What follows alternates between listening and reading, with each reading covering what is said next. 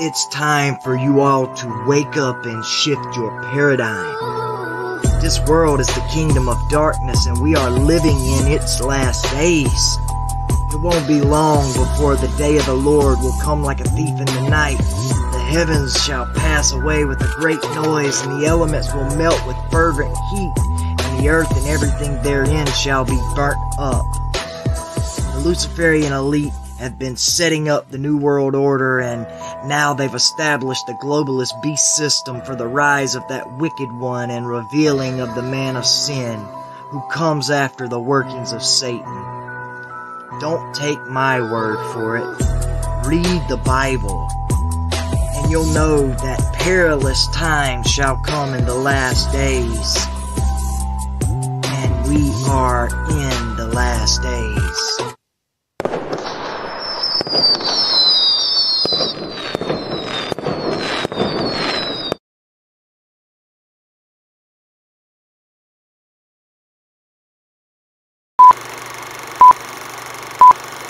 President Trump visited Jerusalem in 2017.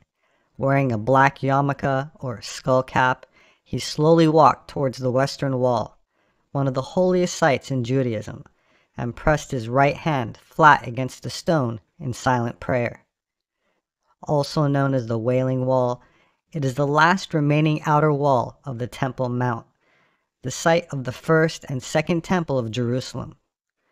The first temple was built during the reign of King David's son, Solomon, completed around 957 BC and destroyed by the Babylonians in 587 BC. The second temple was started by Herod the Great in 20 BC and destroyed by the Romans in 70 AD, leaving only this support wall. Made of limestone, the wall comprises 45 rows of stone, 28 above ground and 17 underground. But what is the significance for President Trump's visit, and what shaped his staunch support of Israel, considered by many to be among the most pro-Zionist presidents in U.S. history?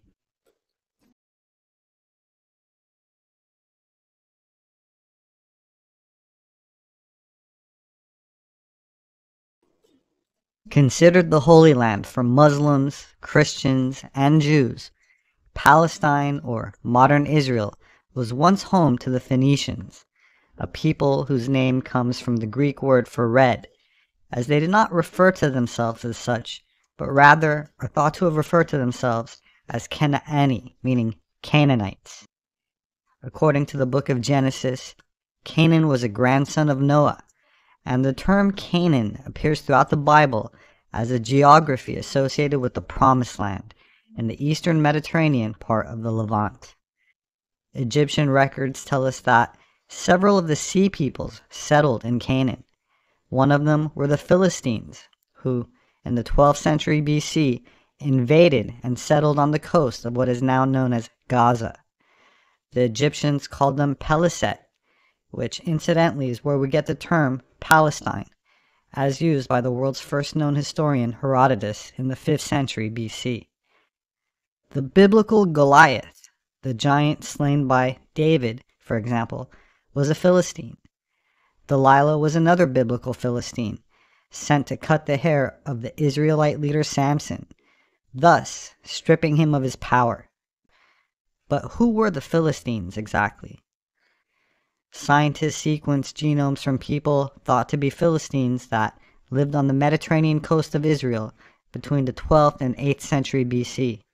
The results, which were published in the journal Science Advances, suggest the Philistines shared genetic affinities with people from southern Europe, seen in Iron Age populations from Greece, Spain, and Sardinia.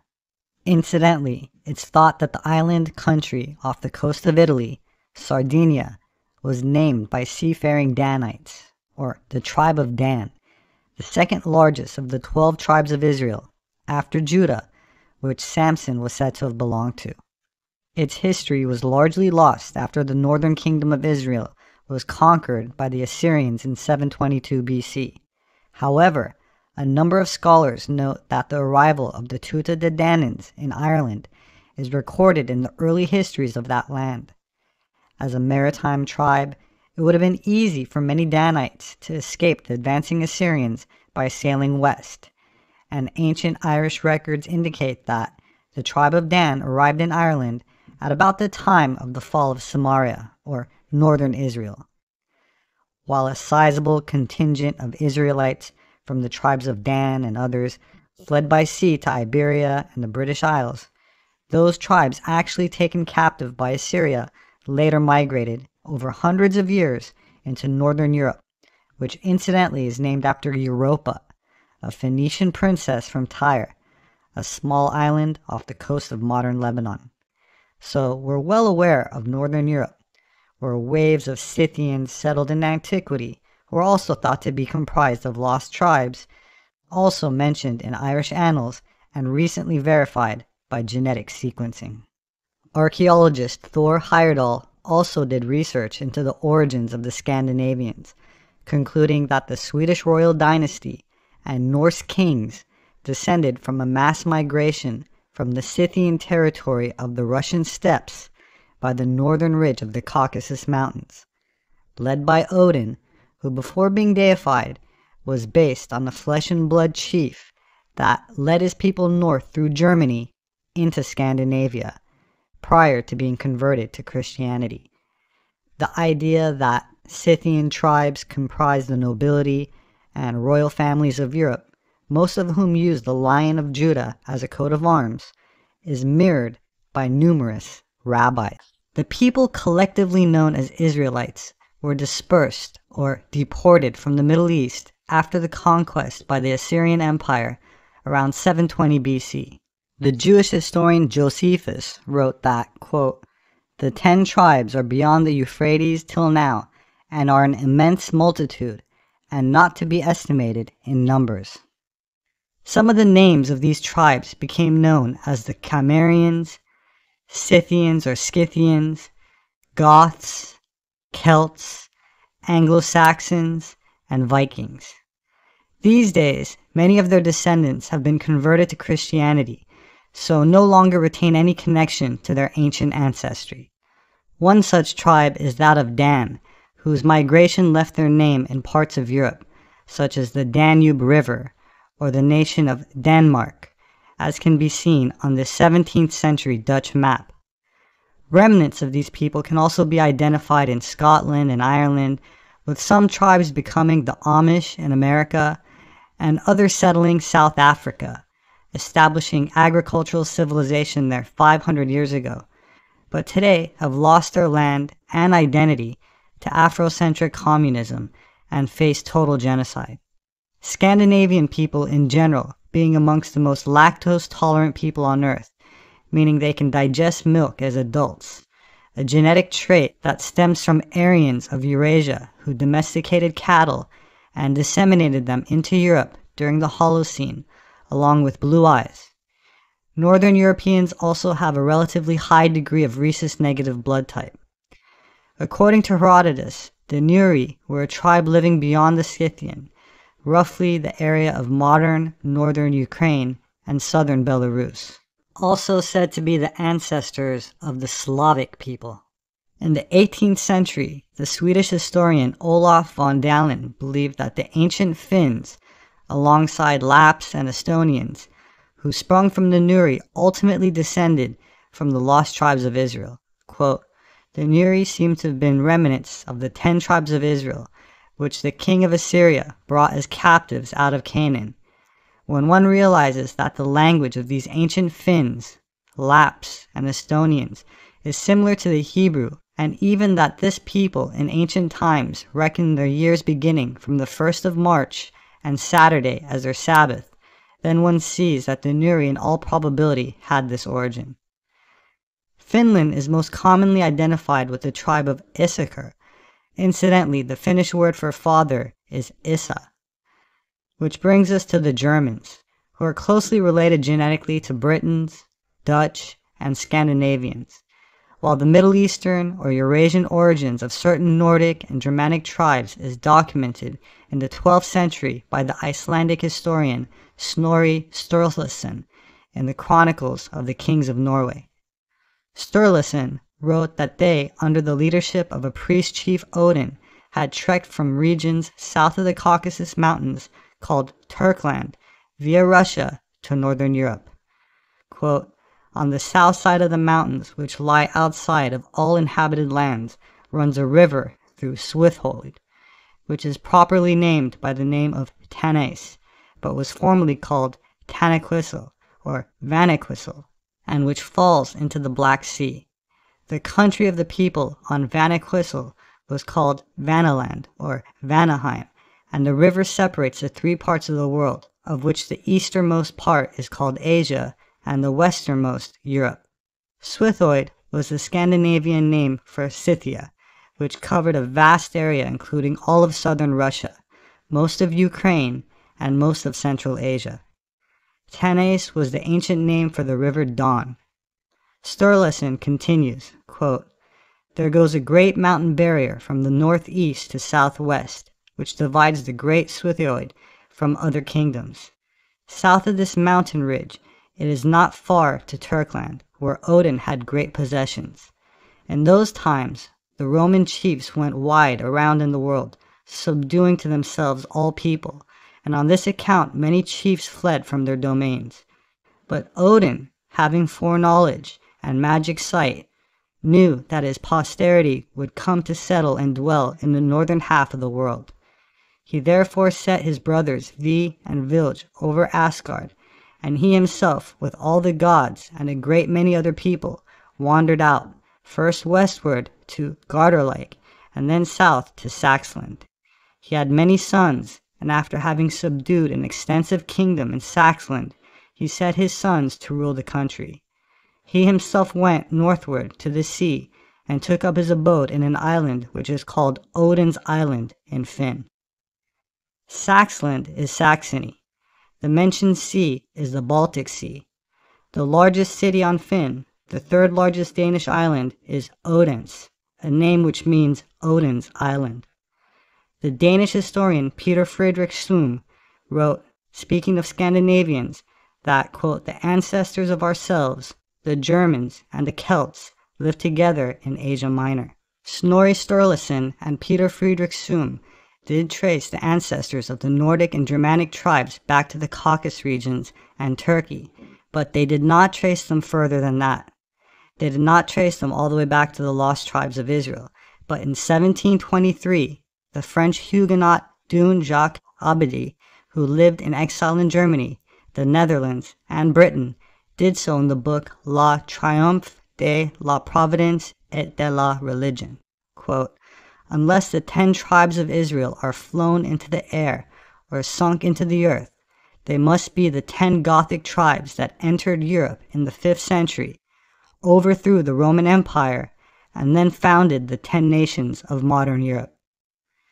4 of those Germanic tribes, the Eastern Franks, the Bavarians, Swabians, and Saxons, evolved into Germany after the division of Charlemagne's Frankish Empire in the 9th century. The origins of the modern state of Germany began with the Frankish Empire. The Franks were a large Germanic tribe that lived around the lower Rhine, in what today is West Middle Germany, parts of the Netherlands, Belgium, Luxembourg, and northern France. They defeated the Roman governor who ruled northern France in 507, defeated the Visigoths, and annexed southwest Gaul. Charlemagne expanded the kingdom of the Franks, and on Christmas 800 AD in Rome, Charlemagne was crowned emperor of the Frankish Empire by Pope Leo III. Charlemagne's son, Louis the Pious, inherited the empire, but after his death and a brief civil war, his 3 sons divided the empire into 3 parts. Early in the 10th century, the Kingdom of Germany was made up of tribal duchies of the larger Germanic tribes.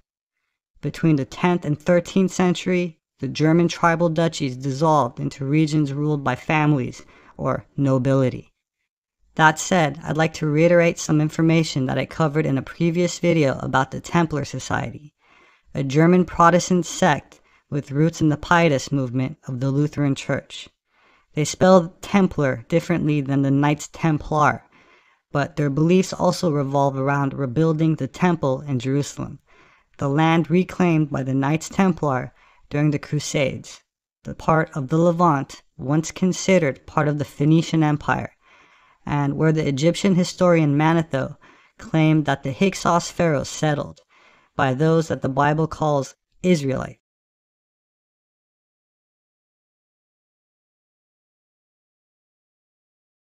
For now, I'd like to point out some interesting facts about President Trump, whose paternal ancestry is traceable to Bohemian Amberg, a village in southwestern Germany in the 18th century. Its residents are known as Palatines. Their historic coat of arms is the Palatine lion, with its tongue extended, a red crown, symbols of their ruling families as seals, and also on the Bavarian coat of arms. Bavaria's origins date back to Celts and Suebian groups. The Celts identify as one of the lost tribes that entered Europe, and the Suebians should sound familiar to my readers as in Swabia or Neuschwabenland, the area of Antarctica annexed by the nationalist Germans and central to Operation High Jump, the classified post-World War II military invasion of Antarctica by Allied forces. Johann Trump, born in Bobenheim in 1789, moved to the nearby village of Karlstadt, where his grandson, Frederick Trump, the grandfather of Donald Trump, was born in 1869. This German heritage was long concealed by Donald Trump's father, Fred Trump, after World War II, and until the 1980s, he told people he was of Swedish ancestry. Donald Trump repeated this version in The Art of the Deal, published in 1987, but later said he was proud of his German heritage. I'm proud to have that German blood, there's no question about it. Great stuff. Of course, Sweden was founded by the same group of people that we call Swabians, and very few people understand what that means. That said, one needs only look at the occult, meaning hidden, symbology of the Trump Tower to gain a deeper insight into his true ancestry. Completed in 1983, it has an official height of 664 feet, but if you count its spire, however, it raises its height to 666 feet. While 666 is called the number of the beast in most manuscripts of Revelation, a fragment of the earliest papyrus gives the number of 616 as the original number of the beast. In a Kabbalistic context, 666 is a positive, holy number associated with light, or the sun, and the heart chakra. 666 is also the number of the goddess, such as Ishtar, Isis, Aphrodite, and is sacred in Egyptian mythology. It's related to sex, fertility, and motherhood. That said, Trump Tower also features an inverted triangle made up of trees or bushes. An upside-down triangle is also a symbol of the goddess. In alchemy, it means water, or the divine feminine energy. And if you look closely, you'll see that the trees are arranged in 3 rows of 6, making up the 3 sides of the triangle. I'd like to also point out that the tree itself is a sacred sex symbol, from the tree in the Garden of Eden to the fig or Bodhi tree associated with Buddha and enlightenment, which is really a reference to Tantra. Above this inverted triangle of trees, we see 7 pillars rising. If you count the points at the top of the building, you'll notice there are 7, which in Tantra are the number of chakras in the human body. In astrotheology, there are 7 gods, meaning the 5 visible planets with the naked eye, plus the sun and the moon. In Islam, or Sufi cosmology, there are 7 heavens and hells. And of course, in the biblical context, it's the 7 days of creation. In a more esoteric perspective, 7 has to do with sacred geometry. As Pythagoras tells us, the number 7 is, quote, the essence or first principle of things. The famous G in the square and compass symbol is publicly regarded as standing for God or the generative principle, but in esoteric context, it stands for the 7th letter of the alphabet. which alludes to the ancient esoteric tantric practices where semen retention coupled with arousal and internal alchemy results in what is regarded as a kundalini awakening or heightened pineal awareness. That said, here's the same concept reiterated by ex-Freemason Bill Schnoebelen. And here's the great mystery of Masonry, the great mystery of all these ancient mystery religions. I'm going to try and be as delicate as I can about this, folks, but it's kind of gross. This is what these people worship.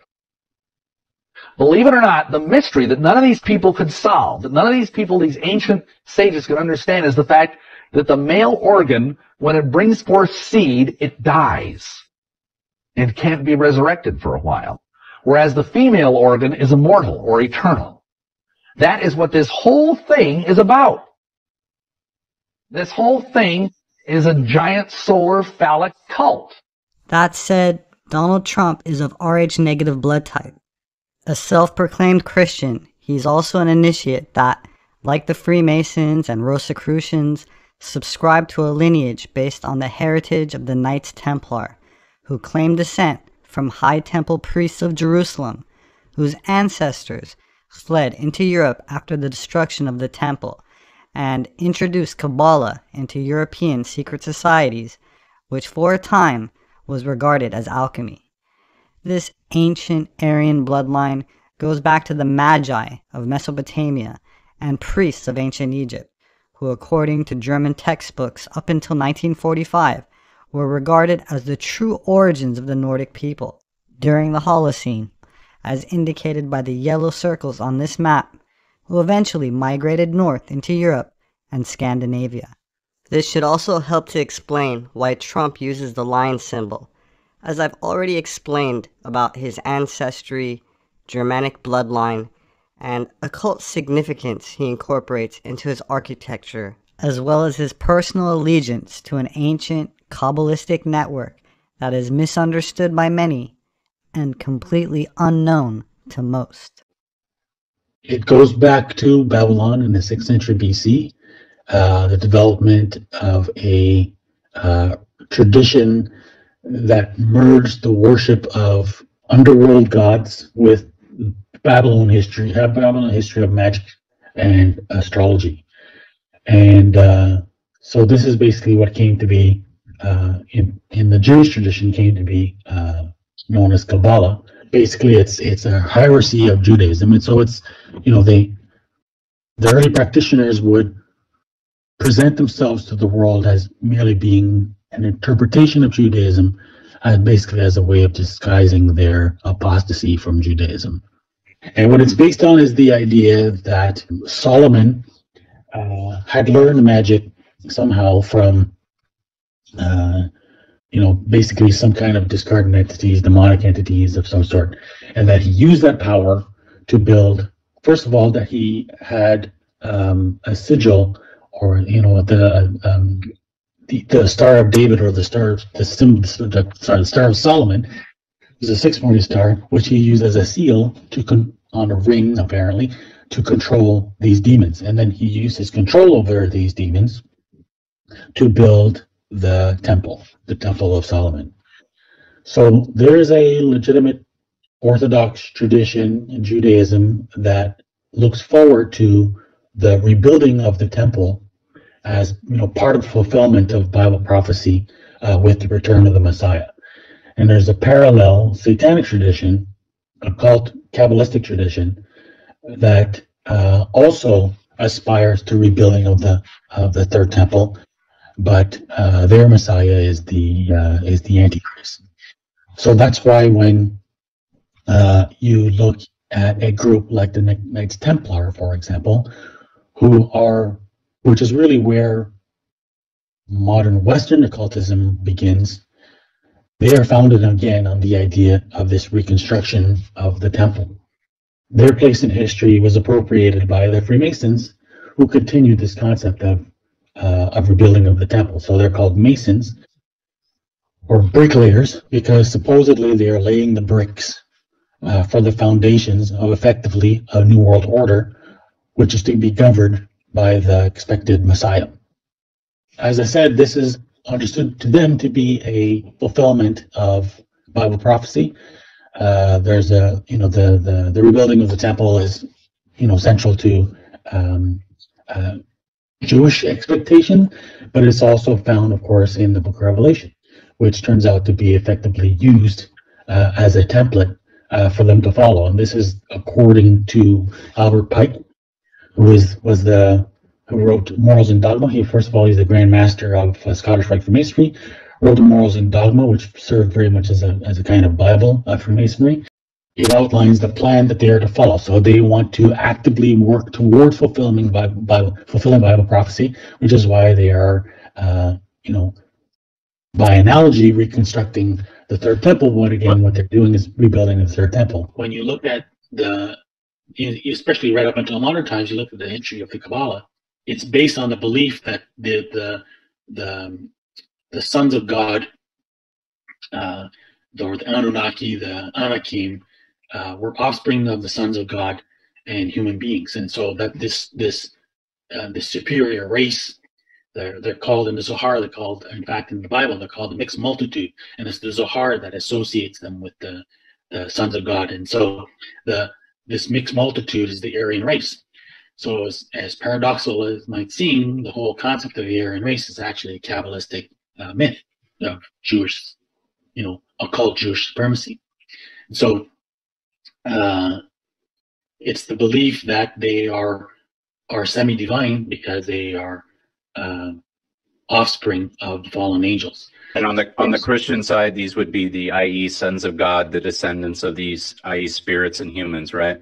Yeah, and more than that, it's basically the fundamental Kabbalistic belief is that the sons of God created a race of beings a race of superior humans who have been preserving the ancient wisdom ever since. Albert Pike was a proponent of Aryan theories. He later became a member of the Theosophical Society, which of course was headed by Blavatsky, who was the most recent proponent or elaborator of the Aryan myth, the mythology that the Aryans are survivors of Atlantis, who are originally descendants of the sons of God, Anakim, Anunnaki, who had preserved the ancient wisdom, quote unquote, Kabbalah since that time.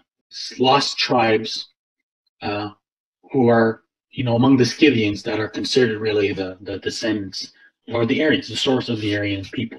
So you have the simultaneous history, which is weird. Why basically you've got, it's a Jewish esoteric mythology which produced the Aryan race, while also, that produced the Aryan race. So you have this dual path of, this like legitimate Jewish descent, simultaneously this competing, opposing Aryan descent, but they seem to be like brothers or cousins, right? And then they're both masters of the horse, and they literally conquered the world on the horse. Which brings us to the ancestry of modern Jewish populations based on DNA sequencing, of which the largest demographic are Ashkenazi, who make up roughly 80% of the world's Jews, including 90% of those in America. We know that the first Ashkenazi communities emerged in the Rhineland at the height of the Middle Ages, around the 10th century. But how and when Jews first reached the Rhine Valley is now being uncovered through genetic sequencing. A detailed look at thousands of genomes finds that their DNA likely came from Italy. Quote, "The result was very clear-cut," the authors say. As reported in Nature Communications, more than 80% of Ashkenazi mtDNA had their origins thousands of years ago in Western Europe, during or before biblical times, and in some cases, even before farming came to that part of the continent some 7,500 years ago. The closest matches were the mtDNAs from people who today live in and around Italy. The data are very convincing, says Antonio Toroni, a geneticist at the University of Pavia in Italy and a leading expert in the genetics of Europeans. He adds that recent studies of DNA from the cell nucleus have also shown, quote, "a very close similarity between Ashkenazi Jews and Italians." The close genetic resemblance to Italians accords with the historical presumption that Ashkenazi Jews started their migrations across Europe in Italy, and with historical evidence that conversion to Judaism was common in ancient Rome. These genetic findings, linking Ashkenazi Jews with conversions to Judaism in ancient Rome, are interesting for a number of reasons. They explain certain phenotype characteristics of some European Jews, such as why many European Jews have brown eyes and dark hair, given that the demographics associated with the Israelite lost tribes in Europe seem to be comprised of fair-haired and light-eyed Germanic types. Also, the stereotypical Roman nose with a prominent bridge, which was revered in ancient Rome and referred to as aquiline, which comes from the Latin word aquilinus, meaning eagle-like, because it appears bent like an eagle, which at the time was characterized as a marker of beauty and nobility. That said, in ancient Rome, when a slave was freed, his head was shaved and a pileus was placed on it, which was a small felt skull cap considered a symbol of libertas, the goddess representing liberty. One 19th century dictionary of classical antiquity states that, quote, among the Romans, the cap of felt was the emblem of liberty. When a slave obtained his freedom, he had his head shaved and wore, instead of his hair, an undyed pileus. A celebrated hero for many liberal political leftist Jews is Spartacus, a gladiator that led a rebel slave army against Rome, who was said to have freed up to 100,000 slaves, including many of whom were presumably Jewish. In fact, one of the founders of the organization known as the Illuminati, Adam Weishaupt, adopted the code name of Brother Spartacus within the order.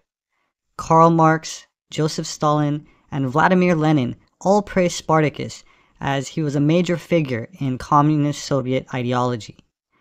And while most people are familiar with and can relate to the story of the underdog that stood up to power, there are some covert elements to the story that are much less known. That said, 1 in 3 people in the Roman Republic were slaves. Which brings us back to Spartacus, a slave who was trained to be a gladiator and plotted his escape around 73 BC. About 70 other slaves were part of the plot. Though few in number, they seized kitchen utensils, fought their way free from the fight school, and seized several wagons of gladiatorial weapons and armor. The escaped slaves defeated soldiers sent after them, plundered the surrounding region, recruited many other slaves into their ranks, and eventually retired to a defensible position on Mount Vesuvius. Spartacus and his slave army defeated several attempts by the Romans to police the matter, and grew their ranks to some 70,000 strong. After several major battles, Spartacus's rebel forces were eventually crushed, with Plutarch, Apion, and Florus all claiming that Spartacus died during the battle, but his body was never actually found. In modern times, Spartacus became an icon for communists and socialists. Karl Marx listed Spartacus as one of his heroes, and described him as, quote, the most splendid fellow in the whole of ancient history, as Spartacus remained a great inspiration to left-wing revolutionaries throughout history. In ancient Rome, a slave was freed in a ceremony, where the slave's head was shaved and a pileus was placed on it. The pileus was a brimless felt cap, and among the Romans was an emblem of liberty, traditionally made of white, undyed wool. Many of these freed men would organize themselves into secret groups, with the shared goal of overturning existing power structures, to bring about an egalitarian utopia, much in the same way that Spartacus would share looted spoils with his slave army equally, one of the reasons he was so popular and experienced such rapid growth and expansion. Following the assassination of Julius Caesar in 44 BC, Brutus and his co-conspirators instrumentalized this symbol of the pileus to signify the end of Caesar's dictatorship. These Roman associations of the pileus with freedom from rulers seen as suppressive or too powerful was carried forward to the 18th century, when the pileus was confused with the Phrygian cap, then becoming a symbol of those values. For example, it became the symbol of the Masonic French Revolution, after the Masons were infiltrated by Weishaupt's Illuminati. After the overthrow of the French monarchy, the French Declaration of Human Rights was said to be officially recorded as the Masonic values of the new French government, whose new motto was freedom, equality, and brotherhood. The official document of the Declaration of Human Rights is guarded by Masonic pillars and contains several occult symbols, such as the all-seeing eye of God and the red Phrygian cap, a symbol of free men or Freemasons. So with genetic research indicating that Ashkenazi Jews started their migrations across Europe in Italy, and with historical evidence that conversion to Judaism was common in ancient Rome, in particular around the time of Spartacus, then the political divide amongst the descendants of the Jewish demographic starts to make sense.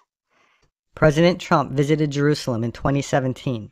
Wearing a black yarmulke or skull cap, he slowly walked towards the Western Wall, one of the holiest sites in Judaism, and pressed his right hand flat against a stone in silent prayer. Also known as the Wailing Wall, it is the last remaining outer wall of the Temple Mount, the site of the first and second temple of Jerusalem.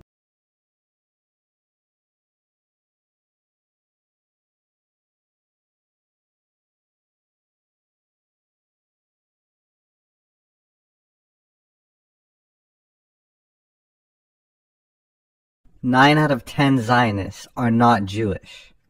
But what is Zionism? When did it start, and what does it mean? The first settlements in Palestine in the early 1800s were not set up by Jews. The German Templars were part of the Christian Zionism movement, whereby the European powers sought to establish their presence in the Holy Land after 1840.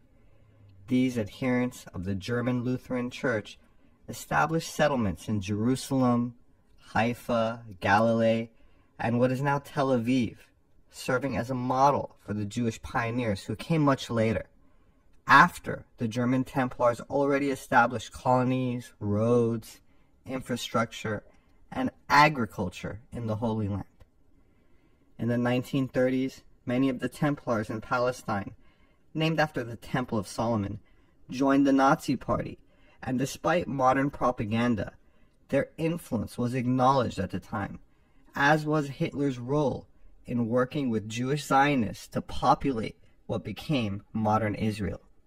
Quote, Jews from Germany have reinforced the economic growth they found in progress. Some of the earlier arrivals brought considerable means. Their investments have given a powerful impetus to the industries of the new Palestine. Boys and girls of urban families prepared themselves for the land, joining or founding colonies.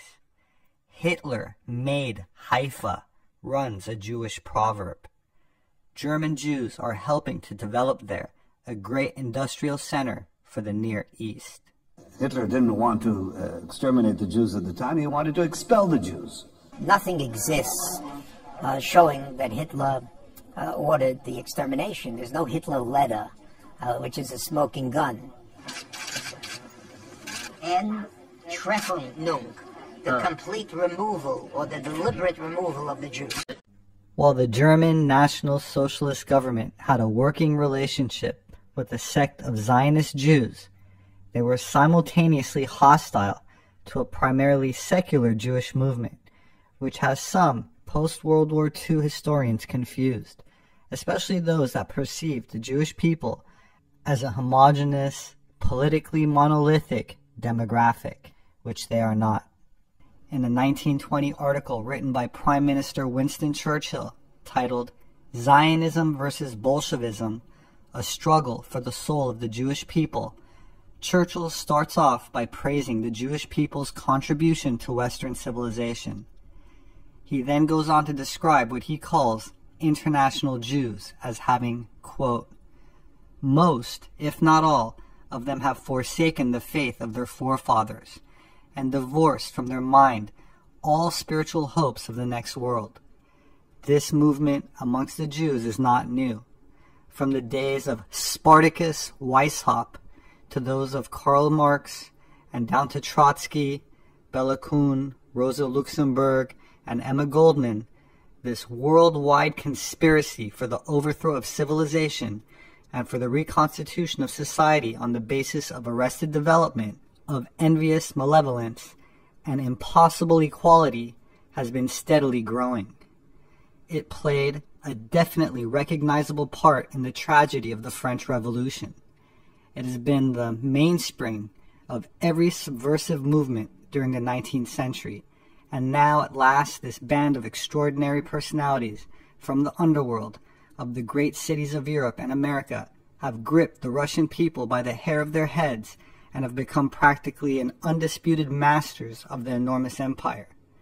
There is no need to exaggerate the part played in the creation of Bolshevism and in the actual bringing about of the Russian Revolution by these international and for the most part atheistical Jews. It is certainly a very great one. It probably outweighs all others. With the notable exception of Lenin, the majority of the leading figures are Jews. Moreover, the principal inspiration and driving power comes from the Jewish leaders. In violent contrast to international communism, Zionism presents to the Jew a national idea of commanding character. It has fallen to the British government as a result of the conquest of Palestine to have the opportunity and responsibility of securing for the Jewish race all over the world a home and center of national life. Zionism has already become a factor in political convulsions of Russia as a powerful competing influence in Bolshevik circles with the international communistic system. Nothing could be more significant than the fury with which Trotsky has attacked the Zionists. The cruel penetration of his mind leaves him in no doubt that his schemes of a worldwide communistic state under the Jewish domination are directly thwarted and hindered by this new ideal, which directs the energies and the hopes of Jews in every land towards a simpler, a truer, and a far more attainable goal. The struggle which is now beginning between the Zionists and Bolshevik Jews is little less than a struggle for the soul of the Jewish people. It is particularly important in these circumstances that the national Jews in every country who are loyal to the land of their adoption should come forward on every occasion, as many of them in England have already done, and take a prominent part in every measure for combating the Bolshevik conspiracy. In this way, they will be able to vindicate the honor of the Jewish name and make it clear to all the world that the Bolshevik movement is not a Jewish movement, but is repudiated vehemently by the great mass of the Jewish people.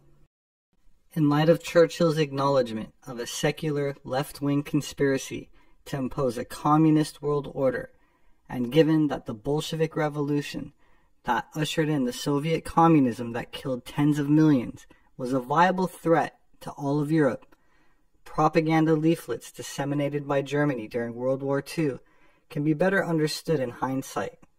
Quote, "You have been trapped. You have landed on the continent to face the armed might of Germany, but not for the benefit of Britain. Your country will gain absolutely nothing from this struggle, no matter how well you may fight. The Bolshevists alone will profit by your sacrifices. You have been trapped into risking your life for but one purpose, the Bolshevization of Europe. Consider these points and ask yourself, why should you fight for Stalin? Why die for Stalin? In dying for Stalin, your soldiers are not dying for democracy or the preservation of the democratic form of government. They're dying for the establishment of communism and a form of Stalinist tyranny throughout the world. Furthermore, they are not dying for the preservation of the integrity of a small nation, England's old war cry, but are dying so that Poland shall be a Soviet state, so that the Baltic states shall be incorporated into the Soviet Union, and so that Soviet influence shall extend from the Baltic to the Balkans. Every British soldier who lays down his life in this war is not only a loss to his own country, he is a loss to the common cause of European civilization. Germany and England's quarrel is a form of traditional rivalry. It is more in the nature of a private quarrel which Germany did not seek. The Soviet Union's quarrel, however, is a quarrel with the world. It is a quarrel with our common heritage and with all those values, moral, spiritual, cultural, and material, which we have, all of us, Englishmen and Germans. Why did Hitler really hate the Jews? What did he want from them? How did they bother him? But it's all written here in Mein Kampf. This book was published only recently, It just got approved to be translated to Hebrew. It was forbidden all these years. But there is an earlier translation. It was made by Yad Vashem. They were allowed to. Hitler claims in his book that the Jews are communists. They made the Russian Revolution. They killed their 30 million Russians, all the intelligent ones, in a cruel and horrific way. And that's their plan for the entire world. The next country in line is Germany. They founded the German Communist and Socialist parties, and it's true. If we don't defeat them now, they will eliminate us, and they will slaughter another 20 million, all the intelligent people. And that's how they want, from country to country. So eventually, the only intelligent ones remaining would be the Jews. And he repeats it many times. Make no mistake. And he is right. The Russian Revolution was made by the Jews. The Russian army was built by Trotsky, who was an incredible genius and anti-Semite like no other. He created the Jewish division of the Communist Party, which members informed on their father, mother, brother, and son. Whoever owns a Siddur, or even a Hebrew learning book. I'm not even talking about Teflin or Mikvah. He destroyed everything, also by the Jews, but for sure by the Russians. In the first picture of the Russian government, out of 13 members, 6 were Jews. Who founded the KGB? Jews. So everything is clearly written. He didn't hate the Jews because they had pios. He didn't hate them for observing mitzvot.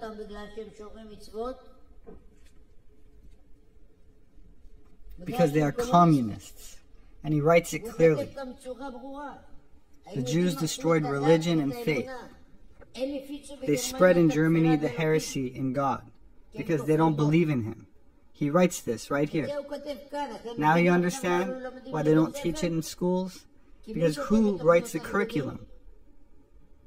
Those same leftists. They destroyed all the values. Poisoned literature and theater. Who did it? Torah-observant Jews poisoned the German theater? Out of 9 large German newspapers, 7 were owned by Jews. So do you understand why it's forbidden here to teach about him? And what he says?